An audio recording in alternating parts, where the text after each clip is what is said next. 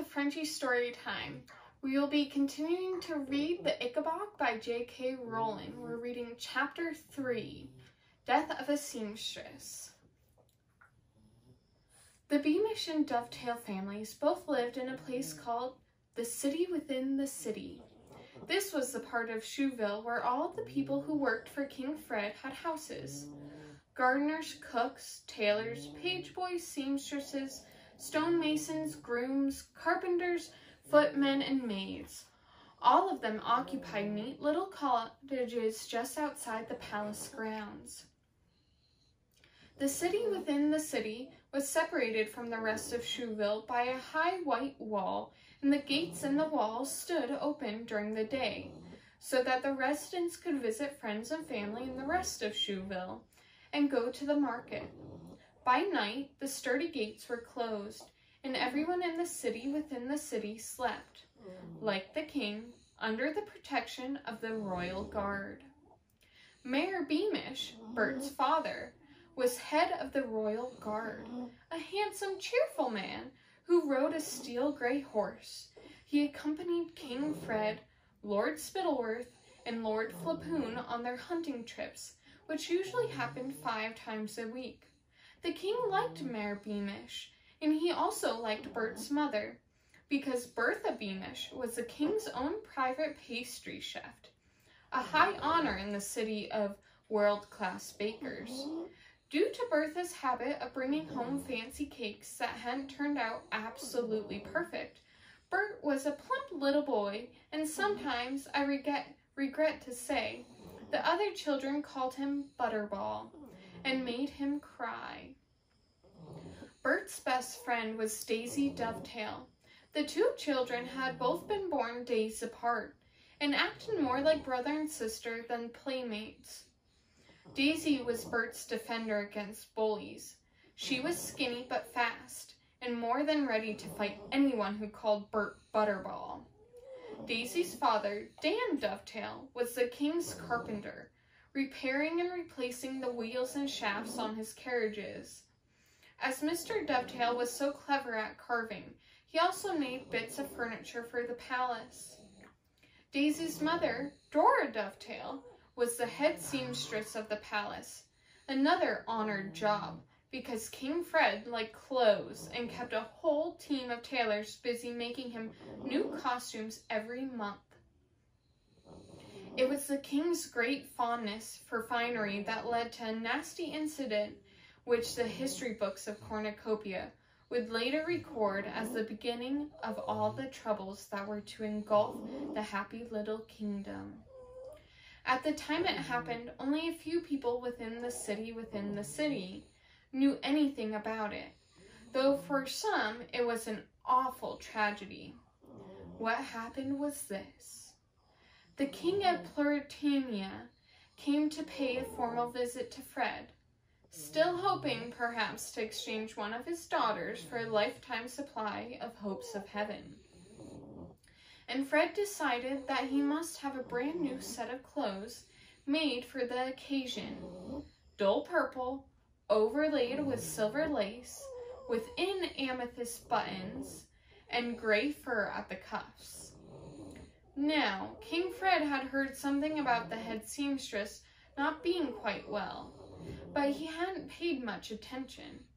He didn't trust anyone but Daisy's mother to stitch on the silver lace properly, so gave the order that nobody else should be given the job. In consequence, Daisy's mother sat up 3 nights in a row, racing to finish the purple suit in time for the King of Pluritania's visit. And at dawn, on the 4th day, her assistant found her lying on the floor, dead, with the very last amethyst button in her hand. The king's chief advisor came to break the news, while Fred was still having his breakfast. The chief advisor was a wise old man called Herringbone, with a silver beard that hung almost to his knees.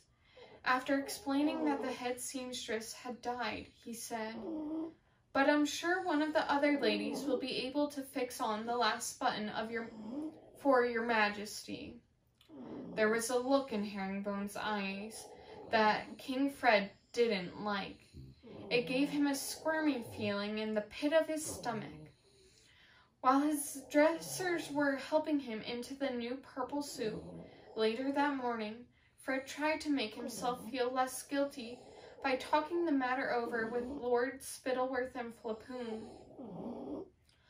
"I mean to say, if I'd known she was seriously ill," panted Fred as the servants heaved him into his skin-tight satin platoons, "naturally I'd have let someone else sew the suit."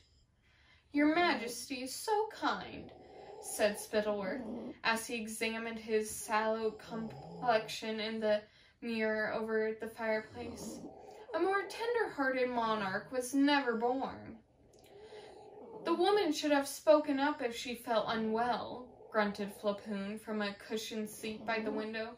"If she's not fit to work, she should have said so. Properly looked at, that's disloyalty to the king, or to your suit, anyway."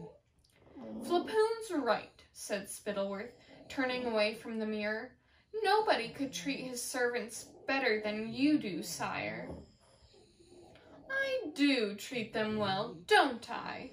said King Fred anxiously, sucking in his stomach as the dressers did up his amethyst buttons. "And after all, chaps, I've got to look my blasted best today, haven't I?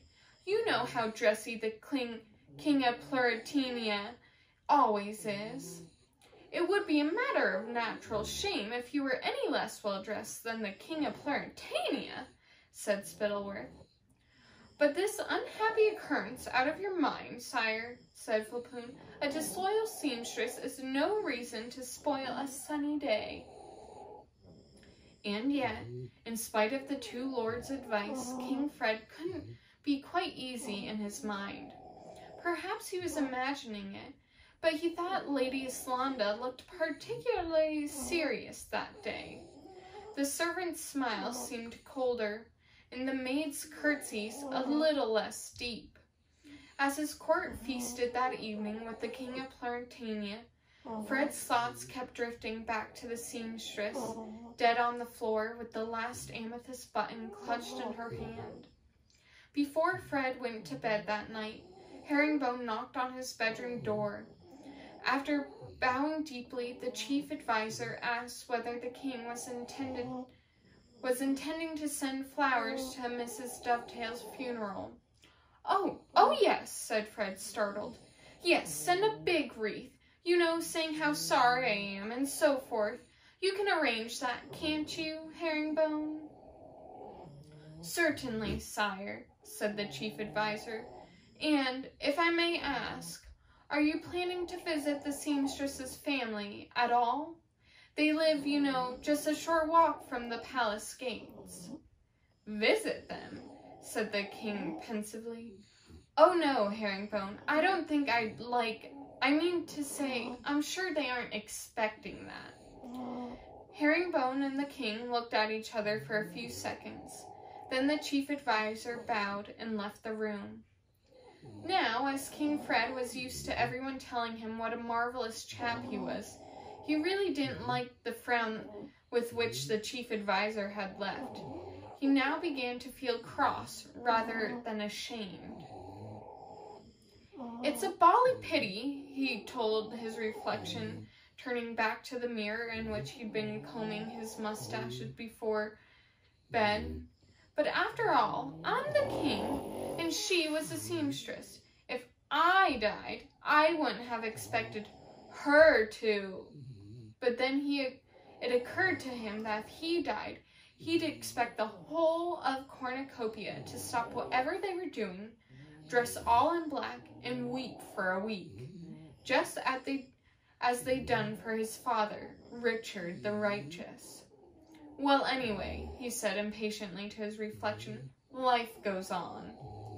He put on his silk nightcap, climbed into his four-poster bed, blew out the candle, and fell asleep. Thank you for joining us for the third chapter of the Ickabog by J.K. Rowling. We hope you enjoyed this episode of Frenchie Storytime. If so, please be sure to subscribe to our YouTube channel And like us and follow us on Instagram and Facebook at Creme de la Creme Frenchies. And I will get on those next chapters. Can I get the next ones?